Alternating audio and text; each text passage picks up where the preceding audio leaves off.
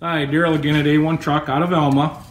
Going to kind of give you a couple questions to ask your customers about camshafts, truck and or trailer. I just grabbed a couple camshafts off our stock and I'm going to tell you what you need to know to help measure them, okay?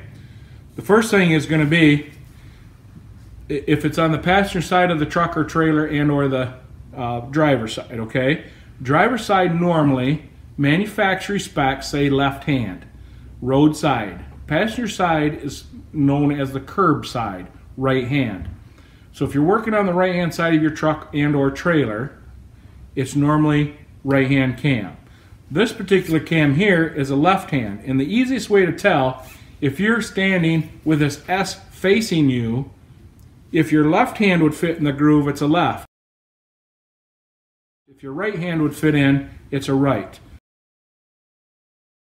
This particular one, with the head of the S facing me, my left hand would fit in, it's a left hand cam. Easy way to tell. But normally left hand side of the unit, truck and or trailer. Another couple things you're going to want to know to measure a cam the proper way, you're also going to want to know right up front if it's fine spline, which this one is, and or coarse spline, which this one is.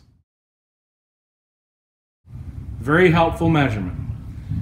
And it's best to have a dial indicator to know if the camshaft is 1.5 to 1.5 or 1 5/8 to 1.5.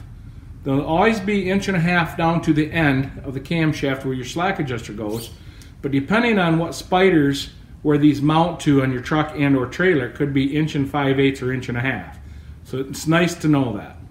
But one of the common measurements is take your tape and go to the inside of the head of the S down to the snap ring on the very end, and this one measures about 23.5.